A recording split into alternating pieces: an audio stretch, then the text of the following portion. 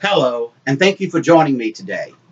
In Revelation 3:21 and 22, Jesus said, "To him who overcomes, I will grant to sit with me on my throne, as I also overcame and sat down with my Father on his throne. He who has an ear, let him hear what the Spirit says to the churches." And if you have ears to hear what I'm saying today, as the Holy Spirit is using me as a vessel to teach you how to be an overcomer. Because that's what Jesus said to the one. He said, to him who overcomes, not just somebody who just, goes through the motions of being a believer. No, to him who overcomes. Jesus said, I will grant to him to sit with me on my throne, just as I also overcame and sat down with the Father on his throne. But the key is we have to have ears to hear what the Holy Spirit is saying. And that's something that we need to understand, that it's not, a lot of people think that it's just, okay, well, you just name the name of Jesus and you get a free ticket to heaven and then you can just live like you want to and you're just going to get a full package reward when it's all said and done. But that's not the case. We are to be overcomers. In fact, it's one of the commandments of the New Testament. It's not just a suggestion. We are commanded to overcome. And when you overcome, what do you overcome? Every lie of the devil, every oppression, depression, bondage, sickness, everything that the devil throws at you, you overcome it. Why? Because greater is the Holy Spirit that's in us than he that's out there in the world. We can overcome. Jesus has equipped us with that power to overcome. But it's up to us because we have free will. A lot of people, they just, neglect, spending time with God. They neglect prayer and time in the Word. Well, that's just a recipe for disaster. If you want to overcome and be able to sit with Jesus on his throne, and what are you going to be doing on that throne? You're going to be with Jesus, ruling and reigning as kingdom government over the nations. And we are getting to that place where it's coming sooner and sooner because we are in the last of the last days. And if you want to get to that next level, then you need to start right now. Be an overcomer. We are to run our spiritual race for all it's worth, and it's worth more than you could ever imagine. Jesus is the coach at the end of the finish line. He's cheering us on. He's saying, come on, you can do it. I've equipped you. Overcome. Cross that finish line and go forth into the rest of eternity. But see, a lot of people never start the race. Some people start it, but they don't finish it. Well, we need to finish it. Like I said, it doesn't matter what the devil throws. And that's all the devil does, is just throw all kinds of darts. He throws all his, his tactics, his schemes, anything to put a monkey wrench in God's plan for your life. Well, don't allow the devil to do that. You overcome that. You take authority over the devil and say, oh, no. Jesus has promised me an eternity. Jesus has promised me, awesome things. And we're all right, in that place where we can live in the awesome things. Because if you are truly born again, that means you're blood-bought and baptized in the Holy Spirit, then you have a new spiritual DNA within you. You have the blood of Jesus coursing through your veins. So you can overcome. Doesn't matter what's going on out there in the world. Jesus is the head. We're the part of his body. He overcame. He said, seated at the right hand of the Father. And he wants us to be in that same place with him. But if you're just trying to just go through the motions of being a believer, or one who just, thinks that, oh, it's just too hard, this faith walk. No, it's not. You need to understand that you can do it because if you're born again, you have the power of the Holy Spirit in you, empowering you to overcome. So don't just sit on your hands thinking it's just, about saying a sinner's prayer or believing there is a God and then boom, you're just going to get a full package reward. A lot of people think that. No, we are to overcome. Yes, things are going to happen because we are in the enemy's camp. This world is Satan's camp. Satan is the god of this world. But rejoice because we can overcome him. Jesus already overcame. He took the keys of death, hell, and the grave. And now you're in that place, that position, if you will stand in it, to take authority over the enemy and say, oh, no, you're not going to steal what God has placed in my heart. You're not going to steal all those heavenly rewards that God, has, ordained from the foundation of the world for those who would be the overcomers. We are to be more than overcomers, more than conquerors. Think about it. In 1 Corinthians 9,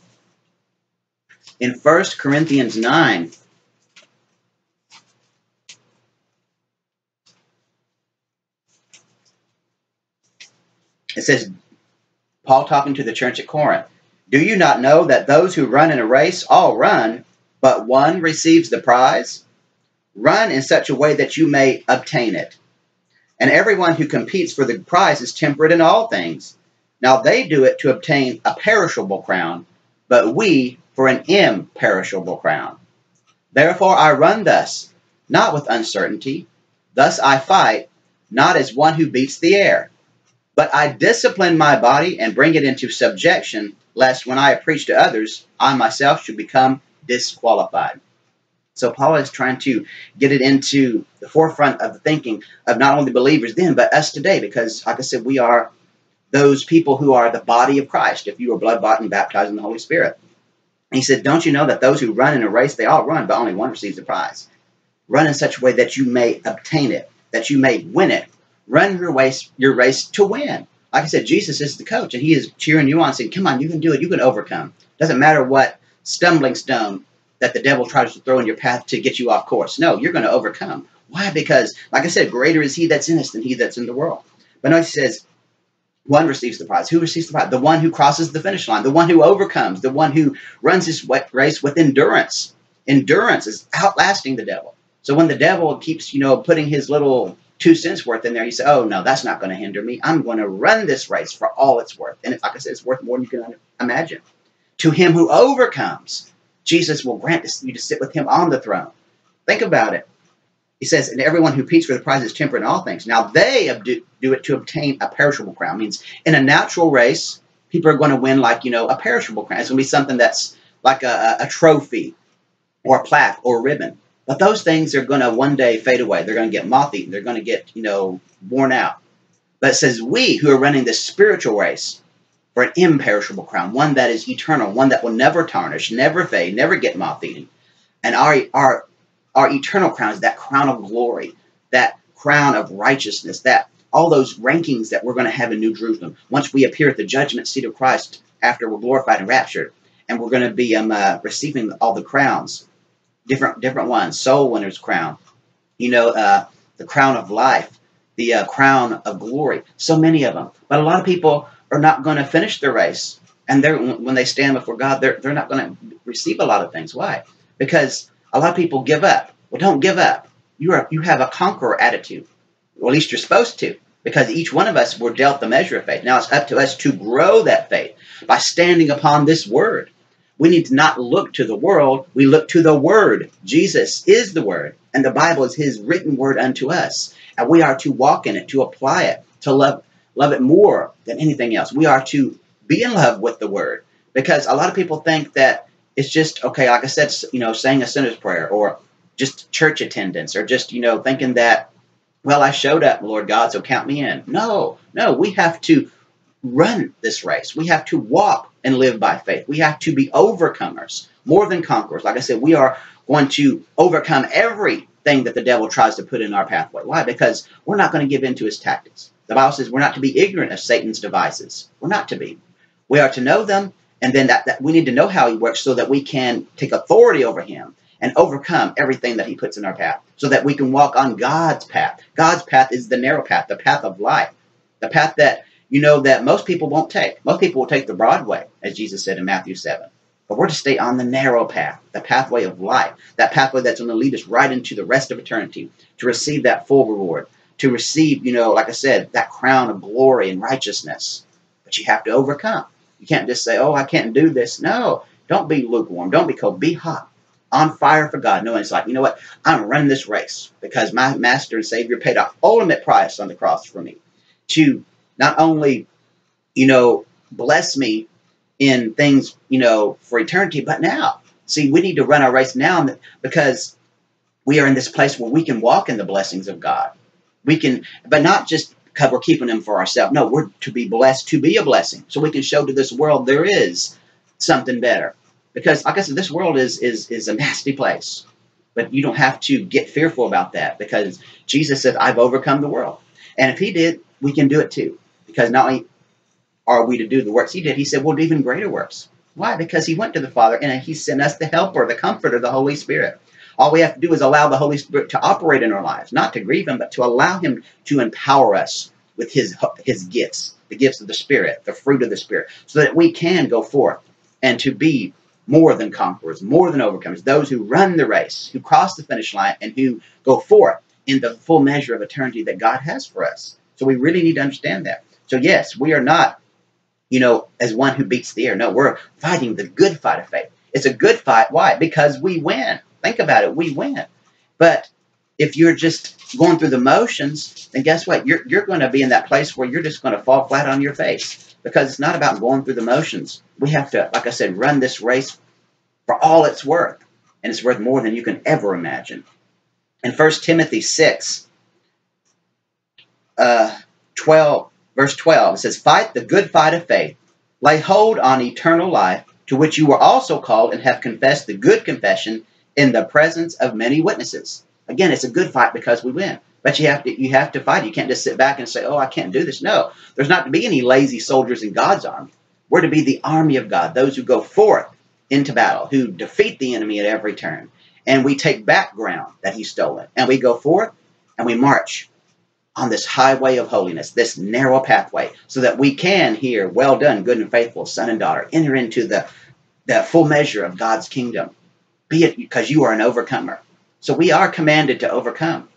Now, like I said, but we have free will. If you want to just sit back and, and sit on your hands and think it's just about, going through the motions, or the other type of person who just thinks, "Well, I started it and this faith stuff didn't work and it's just too hard and I'm just lonely and I'm losing friends." Well, who cares about all that stuff? It's not about, how many friends you can have and how being Mr. or Mrs. Congeniality. No, it's about going forth, even if you're persecuted, because the Bible says you're blessed if you're persecuted for standing up for what is right, because great is your reward in heaven. That's an overcomer attitude. Doesn't matter what people say about you. They said all kinds of things about Jesus. So if they say things about you, you're in good company. Don't worry about that. Stand upon the word of God and be an overcomer, because to him who overcomes, not just barely gets by, not just goes who overcomes, will be sitting with Jesus on his throne for all eternity, ruling and reigning with him. Think about it. In 1 Corinthians 15, 51 through 54, and then 57 and 58. It says, "Behold, I tell you a mystery. We shall not all sleep, but we shall all be changed. In a moment, in the twinkling of an eye, at the last trumpet. For the trumpet will sound, and the dead will be raised incorruptible, and we shall be changed. For this corruptible must put on incorruption, and this mortal must put on immortality. So when this corruptible has put on incorruption, and this mortal has put on immortality, then shall be brought to pass the saying that is written, Death is swallowed up in victory."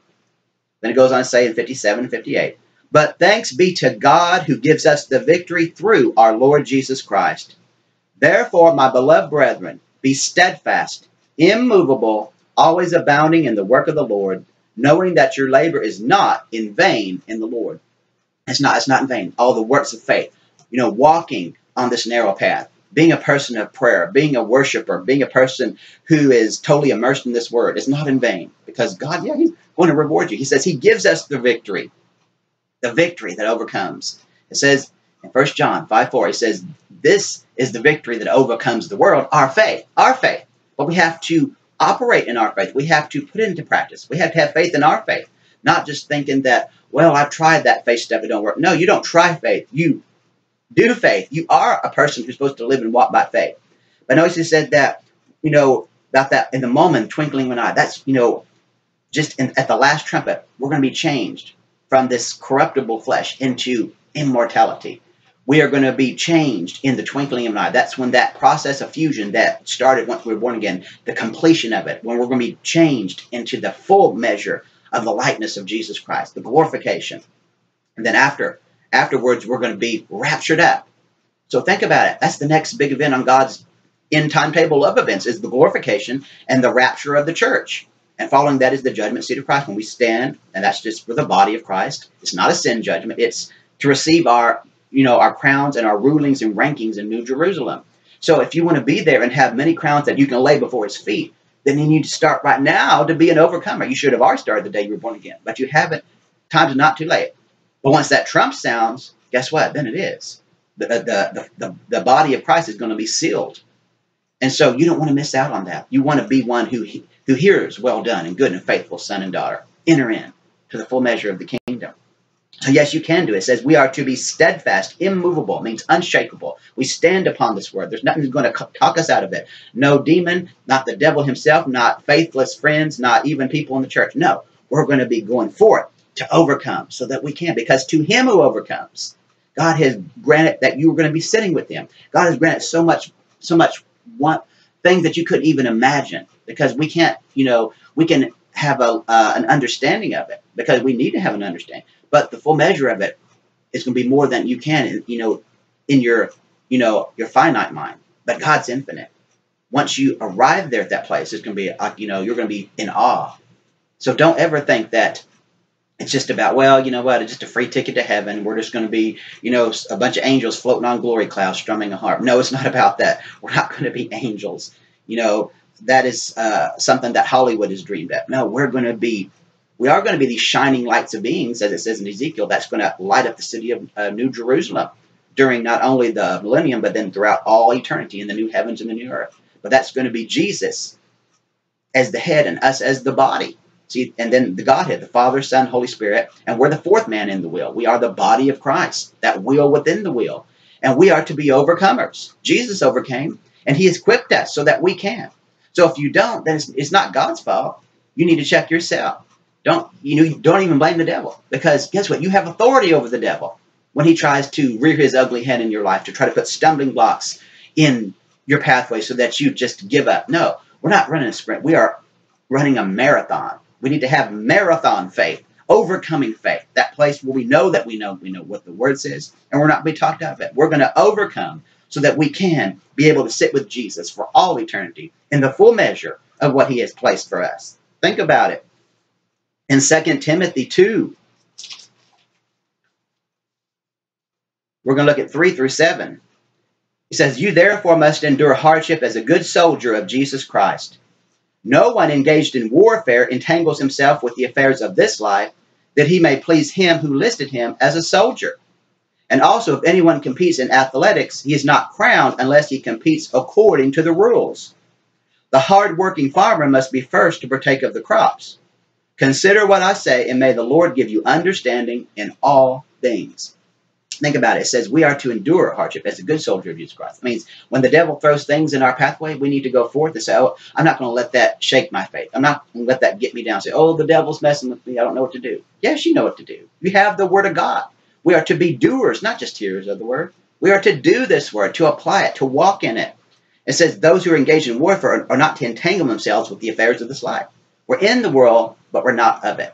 See, there's a difference. We're in it, but not of it. We're in it to make a difference, to be a light in a dark place, to spread the gospel of Jesus Christ to those who have ears to hear, and to be a living witness. But it says we're not to be of it. We're not to give in to the lust of the flesh, the lust of the eyes, and the pride of life, and the pressures that are out there. No, we're not to give in to that. Because why? Because we have been enlisted as soldiers in the army of God. We are his royal priesthood remnant, and we're not to be moved and swayed by all the things that go out in the world. We are to occupy until he comes, and we are to do business.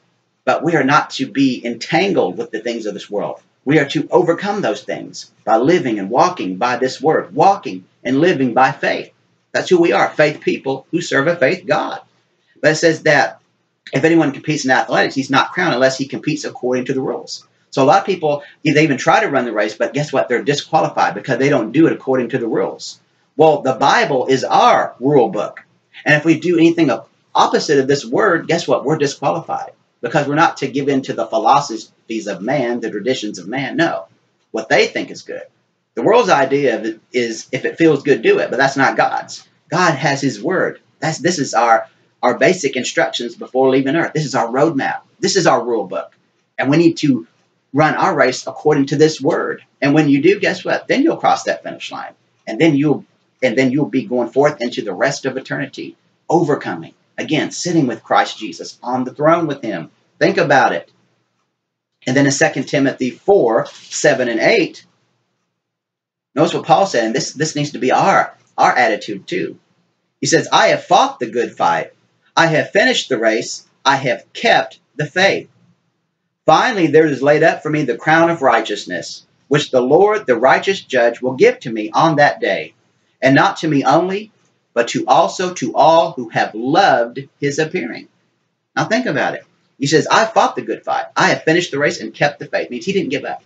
And we know that Paul endured all kinds of things. I mean, he was had all kinds of persecution. He had, and beatings and stonings and all kinds of things for the gospel's sake. But he didn't let that deter him from his faith.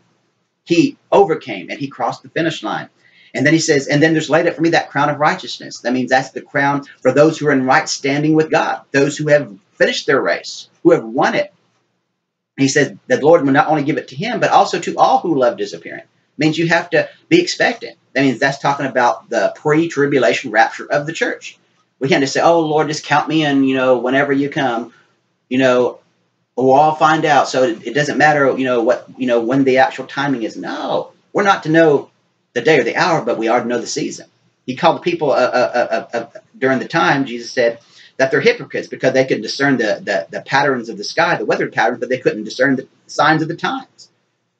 We are to know in the sense that it is before the tribulation, because God didn't reserve us to be in that wrath. Wrath is for his enemies. If you are a member of his body in right standing, then that wrath isn't for you. That's going to be poured out during that 7 years. We are to overcome so that we can miss that, so we can stand before him after we're raptured at the judgment seat of Christ, for the body of Christ, to receive that crown of righteousness, that glorious crown. Think about it. And then we can take it and lay it at his feet in worship. So no. Don't say this faith step is hard. It's only hard if you make it hard by just, thinking that reason it's hard for a lot of people is because they're given into the flesh. They want to have one foot in the kingdom of God and the other foot in the kingdom of the devil. It don't work. You have to be like Joshua. Choose this day whom you're going to serve. As for me and my house, I'm going to serve the Lord. That needs to be your attitude. That was Paul's attitude. He served God. Yes, he went through a lot of things. The devil, like I said, did all kinds of stuff. The devil sent that messenger of Satan to try to discourage Paul from going forth in his ministry. But Paul didn't give in to that. He stood upon the word of God and let God's strength cause him to go forth, to be steadfast in the faith. And not only did he fight that good fight, but guess what? He finished the race, and he didn't let the devil steal his faith. And you don't need to be either. You need to overcome. Run the race to win. In Hebrews 12, 1 through 3, therefore we also, since we are surrounded by so great a cloud of witnesses, let us lay aside every weight and the sin which so easily ensnares us, and let us run with endurance the race that is set before us, looking unto Jesus, the author and finisher of our faith, who for the joy that was set before him endured the cross, despising the shame, and has sat down at the right hand of the throne of God. For consider him who endured such hostility from sinners against himself, lest you become weary and discouraged in your souls. So we are to consider him. Think about it. Jesus, paid the ultimate price, more than anybody that's ever lived or ever will. So think about that, all that he endured, not only during his ministry, but that horrible death on the cross. He did that for you. He took your place. So, because it says, lest you become weary and discouraged, thinking, oh, I'm trying everything, but everything's coming against me. I just can't go on anymore. No, that is a defeating attitude. No, we're to have a warrior mentality, the attitude that Jesus had, that I'm doing this, and there is a purpose for me to overcome. Why? Because I'm going to be granted to sit with Jesus, with him, one with him as his body for all eternity. Not just now, but for all eternity. It says we are to lay aside all those weights and all the sins, all these things that try to ensnare us, that try to take us off of our course. And we are to run with endurance the race that is set before us, our spiritual race. We are to outlast the devil. And the key is we have to look to Jesus. He's the one who authors and finishes our faith, the one who began it and the one who's going to complete it. But our eyes have to be on him. That's how we can overcome and run the race and be those ones who are going to be seated with him on his throne. We have to look to him. Know that, guess what? He did everything, on this earth. Satan got to tempt him. But guess what? Jesus never gave in to that temptation. He was the only one that is without sin. So yes, sins are going to try to come up upon us. And a lot of people give in to them. But the Bible says that we are to lay aside those weights and that sin that tries to ensnare us. We are to take authority. Stand upon the word of God. Walk in holiness. Allow the fruit of the Spirit to be developed within us. Allow the gifts of the Spirit to operate through us so that we can be living witnesses. People who show forth, who God is. Because we may be the only Bible some people read. So our pages better be shining. Because as Jesus is the light of the world, we are lights in him. So we need to also be lights in this dark place so that we can not only overcome ourselves, but be a witness for others so that they also can have the opportunity to overcome. Think about it. In Revelation 3, we're going to go back to Revelation. Revelation 3, 5 and 6. Jesus said, "He who overcomes shall be clothed in white garments, and I will not blot out his name from the book of life, but I will confess his name before my Father and before his angels. He who has an ear, let him hear what the Spirit says to the churches." Now think about it. It says, "He who overcomes shall be clothed in white garments." Not just the person who just, names the name of Jesus and says, "Oh, count me in, Lord God." No, he who overcomes. And notice he says, "I will not blot out his name from the book of life." That means that the people who are disqualified, their names can be. See, so once saved, always saved is simply a false doctrine. God's not going to blot out the names of those who qualify, but those who disqualify, he will. So don't be among those. You need to overcome and qualify for the eternal body of Christ so that you can be sitting with Jesus on his throne. But the key is you have to have ears to hear. A lot of people don't. They want to hear what their flesh says. They want to hear what, their favorite preacher says. But what does the Word of God say? See, it's always about the Word. That's the final measure, not what anybody else says. If it lines up with the Word, then bless God, listen to him. But if it doesn't, guess what? You need to stay with the Word. Because anything else is going to cause you to be in that place where you may be disqualified. So don't just take everything as gospel. What does the Word say? That's how we're going to overcome, by taking heed according to this Word. Think about it. Then in verses 10 through 13, Jesus goes on to say, "Because you have kept my command to persevere," notice it's a command, "I will also keep you from the hour of trial which shall come upon the whole world to test those who dwell on the earth." That means if you keep the command to overcome, then you won't have to be one of those ones who's left behind for the tribulation. You'll qualify to be taken out of that. He says, "Behold, I am coming quickly." That means when he comes, it'll be suddenly. "Hold fast what you have, that no one may take your crown." See, the only way they can take it is if you allow them to. See, you have to give the devil permission. He can't just take it because he wants to take it. You have to give him permission. If you allow him through any type of legal right of way, through disobedience, through rebellion, through just false doctrine, whatever, then he can take it. Well, don't do that. Don't let him or anyone he uses take it. You lay hold of it and you don't let it go. How you do it? By staying as an overcomer in this Word of God. He says, "He who overcomes, I will make him a pillar in the temple of my God, and he shall go out no more. I will write on him the name of my God, and the name of the city of my God, the new Jerusalem, which comes down out of heaven from my God, and I will write on him my new name." Again, he who has ears to hear, let him hear what the Spirit says to the churches. So all throughout each one of these letters to the church, and we've looked at this recently, he always says, "To he who overcomes," and "to he who has an ear, let him hear what the Spirit is saying to the churches." It means you have to have ears to hear. That means it's not just that means not just your natural ears, but also your spiritual ears. It means you can't just go through the motions or just say, "Oh yeah, I heard that." No, you need to really hear and then walk in obedience to it. See, a lot of people don't. Some people do hear, but they never walk into an obedience of what they heard the Lord say right here in His Word. And that's the key to overcoming. And if you don't overcome, like I said, you're not going to be sitting with Him on the throne. And that's not a place you want to be if you have any sense. You need to have that overcoming attitude. Because, like I said, time is short. And once that last trump sounds, the body of Christ, the eternal body of Christ, is going to be sealed forever.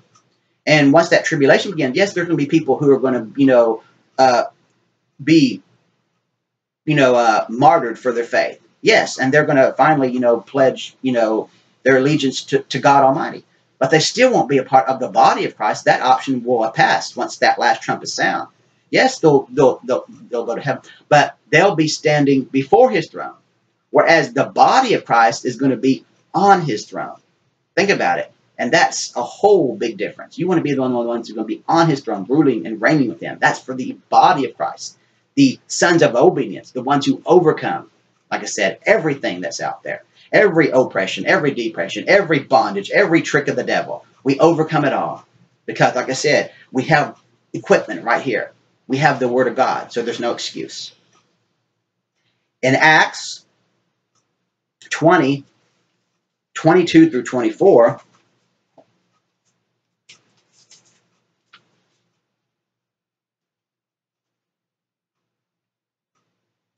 it says, "And see now, I go bound in the spirit of Jerusalem, not knowing the things that will happen to me there." This is Paul. "Except that the Holy Spirit testifies in every city, saying that change and tribulations await me. But none of these things move me, nor do I count my life dear to myself, so that I may finish my race with joy and the ministry which I received from the Lord Jesus to testify to the gospel of the grace of God." Think about it. He says, none of these things move me. He says, because I don't count my life dear to myself. He says, I want to finish my race with joy and the ministry that the Lord has given me. And that needs to be, once again, our attitude. So we see so many examples, that of Paul, who wrote 2/3 of the New Testament, a mighty man of God. And we are to have that same mindset, that we are not going to be moved by anything that tries to get in our way of walking on this narrow path, finishing this race. Like I said, yes, the devil's going to throw a monkey wrench. He's going to throw all kinds of stumbling blocks in your way, but you need to take authority over them. You need to move past them. Break free from those hindering spirits. Break free from all of those agendas that the enemy will use, and he'll use it through people. Break free and remove the hindrances so that you can go forth to run this race and to overcome. Like I said, we need to finish our race with joy.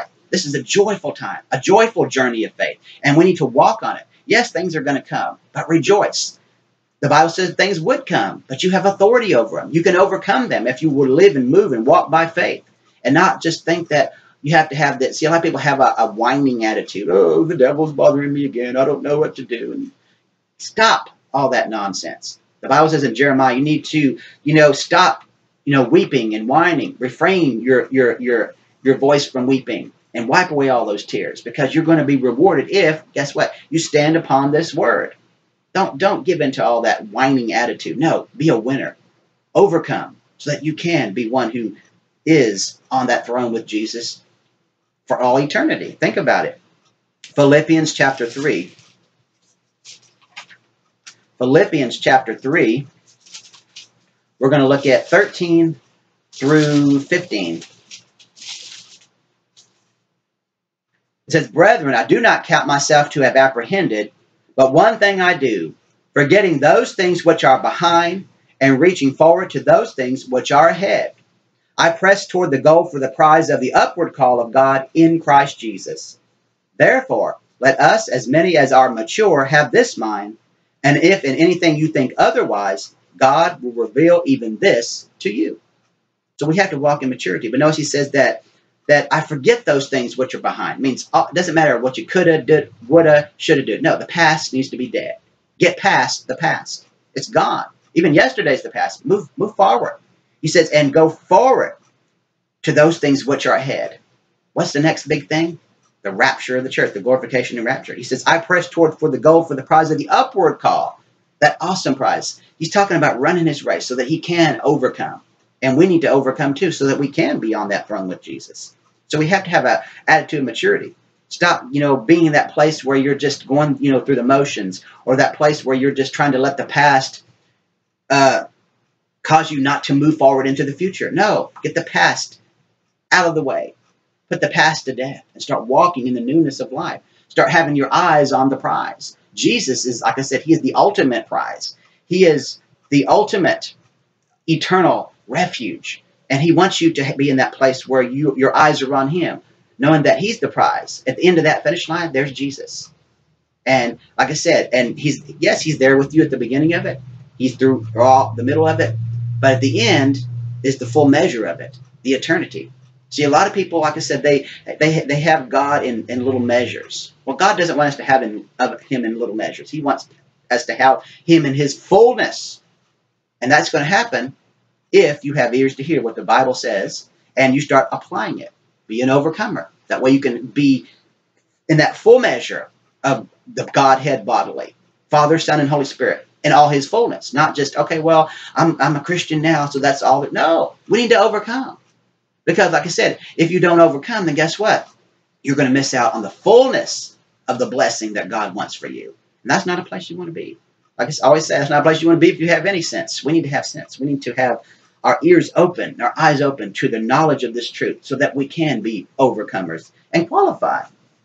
Jesus said in Matthew 6:19 and through 21, do not lay up for yourselves treasures on earth where moth and rust destroy and where thieves break in and steal.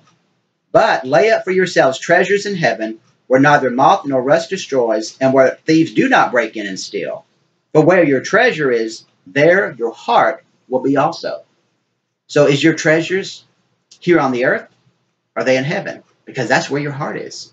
So don't be so attached to the things of this world, attached to, people and things and careers and positions. No, all that stuff's going to fade away. Just like running that race and the person in the natural realm gets a prize, a trophy, a ribbon. That thing's going to get moth-eaten. It's going to fade away. But our eternal prize is imperishable. It's eternal. It's Jesus himself and his kingdom. And do you want to get there? Then you need to overcome. Don't let anything or anybody talk you out of your walk of faith. Overcome it so that you can, like I said, run that race and cross that finish line. And like I said, go forth into the arms of Jesus himself. In 1 Thessalonians 2:19, Paul talking to the church at Thessalonica, he says, for what is our hope or joy or crown of rejoicing? Is it not even you in the presence of our Lord Jesus Christ at his coming? See, that's the ultimate goal. You and I in the presence of the Lord at his coming. It's not about all the things that we think it is, all the things, all these religious ideas. No, it's about being qualified for the glorification and the rapture, being an overcomer so that we can be in his presence at his coming when he appears for his body at that last trump. So you really need to take this seriously. Don't be talked out of your faith walk by, faithless Christians or people out in the world or whoever it is. No, overcome. Yes, things are going to happen. They're going to try to tear you down, but you have the authority over that. You have the equipment. God didn't just, leave us without anything to be able to walk in this journey. No, he's given us weapons of warfare. He's given us the power to live and move and have our being in him through faith. He's given us the Holy Spirit to teach us, to help us to do this. So don't be talked out of it, because that's what the devil wants you to do. He wants you to fall flat on your face so that you won't overcome. Well, don't give in to that. Not going to go there, but in Romans 8 it says we are more than conquerors. A lot of people haven't even become conquerors, much less more than conquerors. But we are to have that attitude so that we can go forth. Because to him who overcomes is going to be granted more than you could ever imagine.